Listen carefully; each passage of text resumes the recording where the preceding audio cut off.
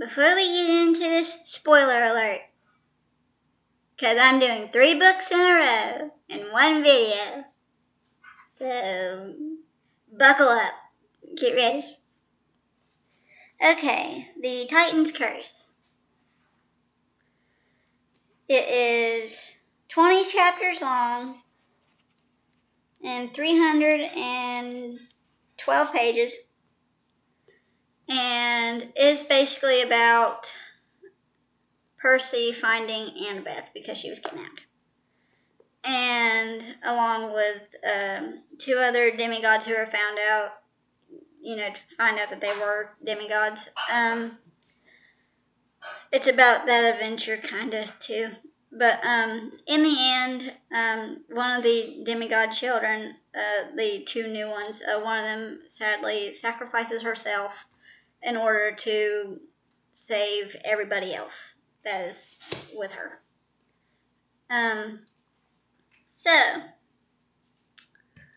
the Titan's Curse is basically of everyone getting ready to go against Kronos. And so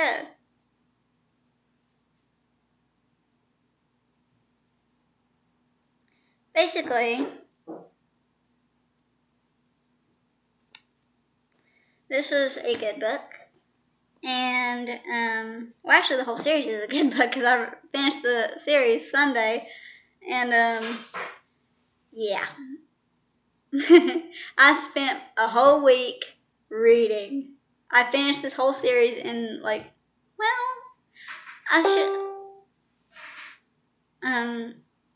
finished the whole series probably within actually 2 weeks. Maybe even close to a week. Because,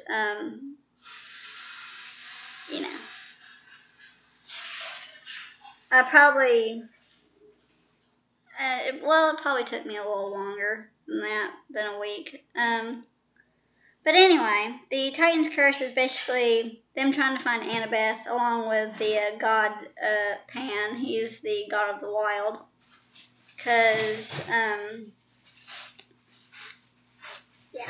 But anyways, they do find Annabeth. She was okay, but she was holding up the sky, which is Atlas's job.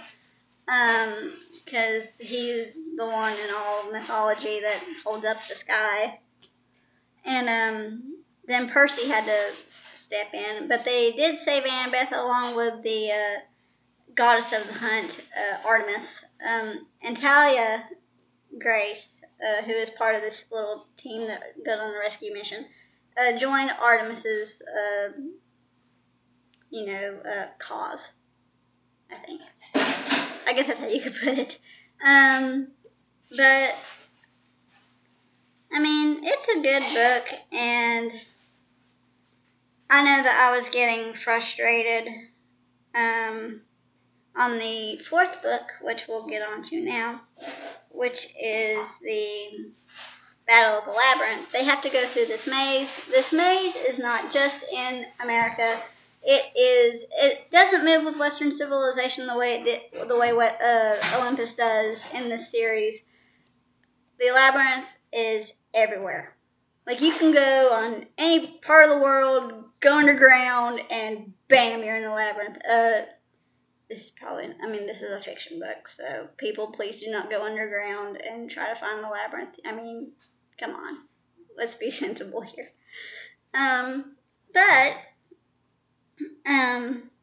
They found, while they're in the labyrinth, they find out that Kronos is resurrected. He is using Luke's body, the main antagonist, using his body as a vessel. Odd. It's starting to sound like Supernatural.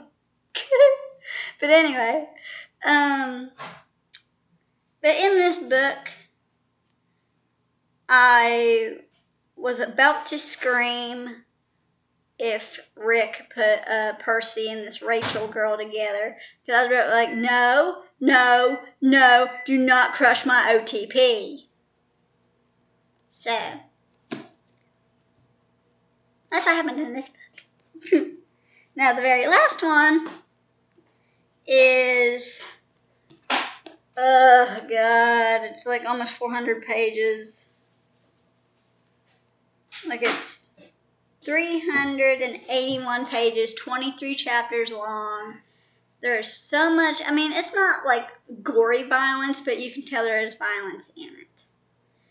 2 people die in this book, and one is a son of Hephaestus, the other is a daughter of Aphrodite. The daughter of Aphrodite was a spy, but she was considered a hero. She was given a hero's burial, well, funeral pyre, and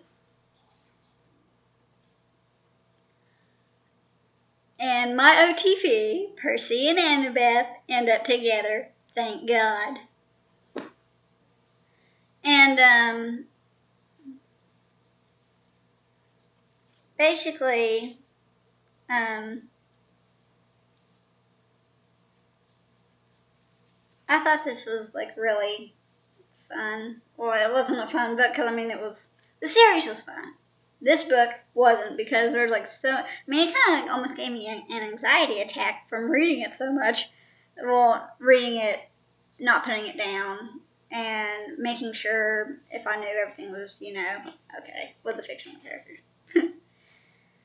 So, that's that for the review. On to further subjects.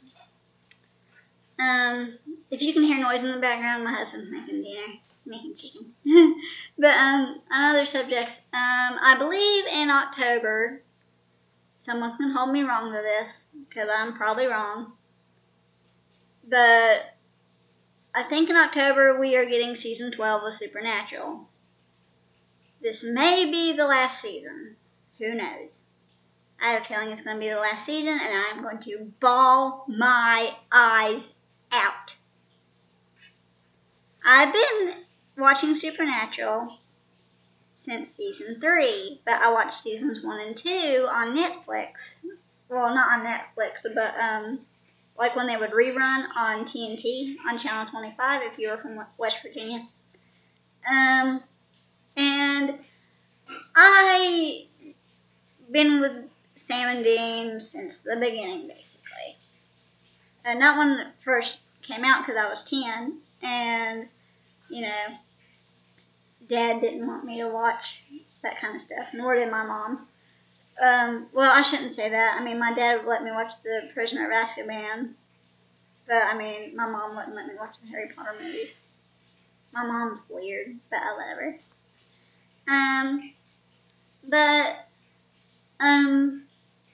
Yeah. Season 12 of Supernatural is probably coming out in October. For November, I will only have one video up for that entire month because there's a bunch of stuff going on in November. It is ridiculous. Besides Thanksgiving, besides Turkey Day, which is a very important day to me because, I get to eat like a bunch of food. But, basically, here's what's going on in November. Okay, November 4th. We have Doctor Strange coming out. I'm excited. And if you all don't know why, look up the trailer, and then you'll know why. Because of the main character who's playing Doctor Strange. Also, November 18th, Pokemon Sun and Moon come out, and also Fantastic Beasts and Where to Find Them comes out on the same daggone day. So not only do I get a video game, but I hopefully get to see a movie too. Yay. And I will be decked out in all my Hufflepuff stuff, because Newt Scamander is a Hufflepuff. But anyway, and then Thanksgiving, or it's either on Thanksgiving or a few days before, or maybe a few days after, or sometime within the month of November, the Disney movie Moana is coming out. I'm super excited because she is basically a heroine. She's not really, I mean, that's the way it's looking from the trailers I've seen. She is basically a heroine, and I've seen the way she looks in the trailers, and she looks so lifelike. Like, she actually looks like a normal person, unlike these other Disney characters. I'm sorry. I mean, if you want to direct your attention to a bunch of girls, like little girls, please. I'm glad that they're making Moana full-figured. Well, she looks full-figured to me. She's not stick thin. So. And, so that's in November. I only have one video up. In December, I may put 2 videos up. One at the beginning of the month, or at least within that week. And then the second one on my birthday, which is December 22nd. So, yay!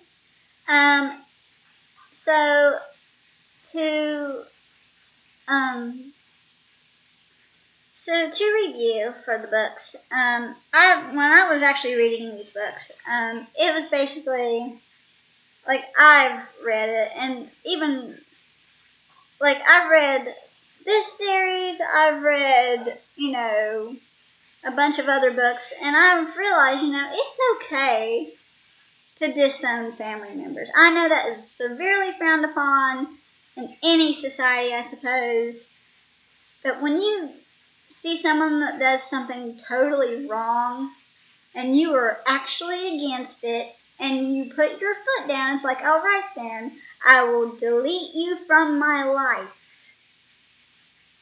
So, you can do that. It will not kill you. Trust me. Because, I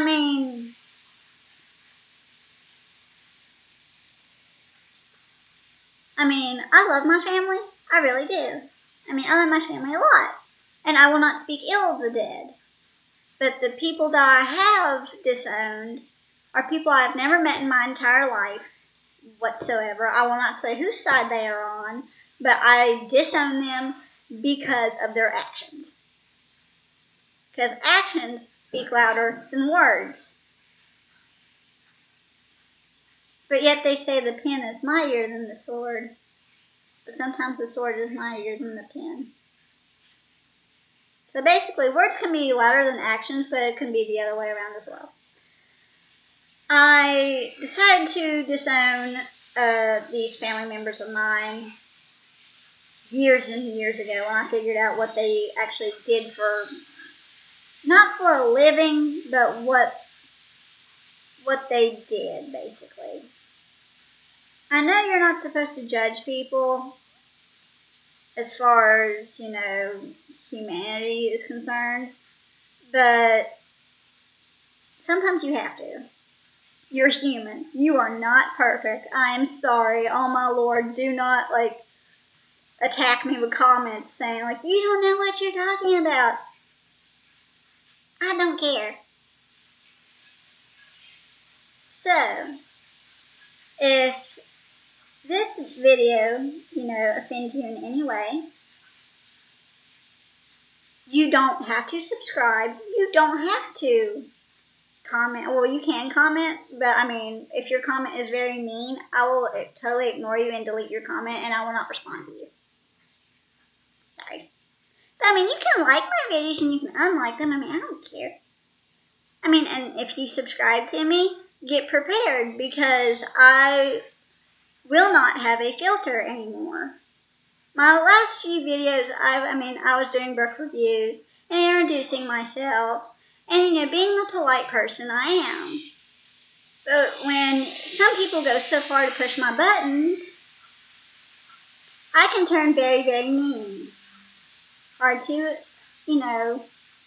believe, isn't it? Someone so nice can put up with something for so long, and then they snap.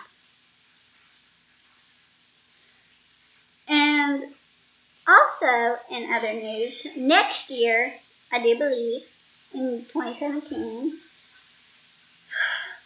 it better happen, because if I have to wait a whole nother freaking year for this series to come back on TV, I'm going to go over to England myself, grab the director, and shake him until he can't see straight.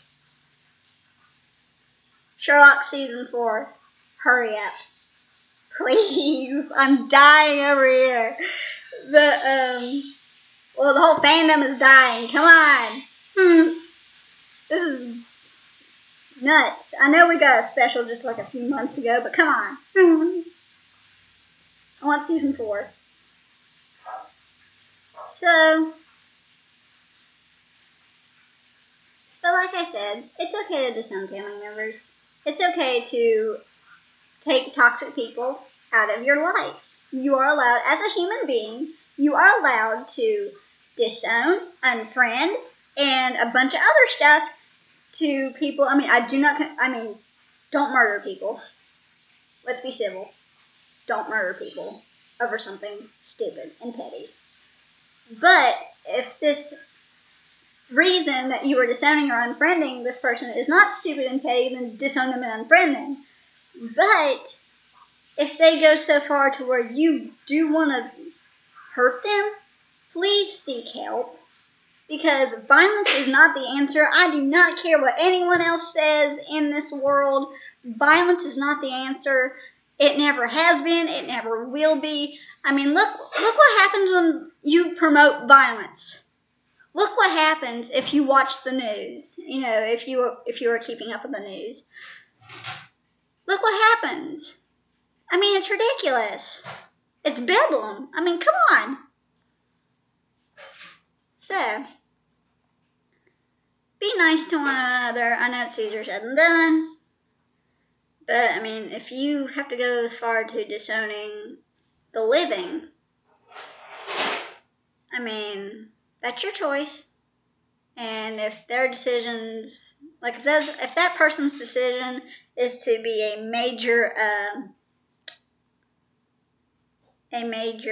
what's the word I'm looking for?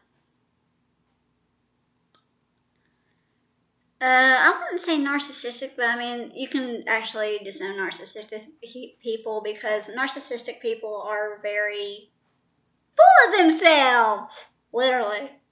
But, yeah, I mean, like I said, it's okay. I mean, if you want to disown someone that's actually living, by all means, go ahead. I mean, there's only so much, like I said, before someone snaps and decides to really take it out on somebody, but don't take it out on people. Take it out, you know, if you